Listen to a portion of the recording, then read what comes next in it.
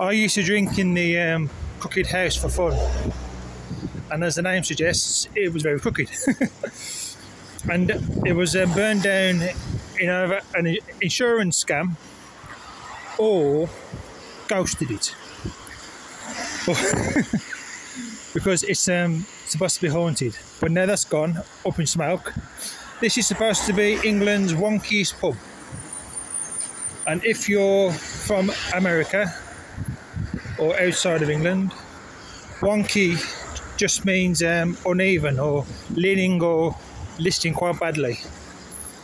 And as you'll see in a bit, that white building there, I think half of it's falling into a mine shaft, because there used to be a lot of coal mining back in the days, but they've done a big renovation and they saved it from falling in completely, but people still it's still an open boozer.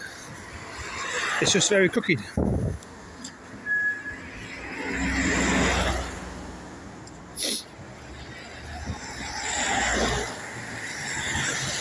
That is wonky, isn't it?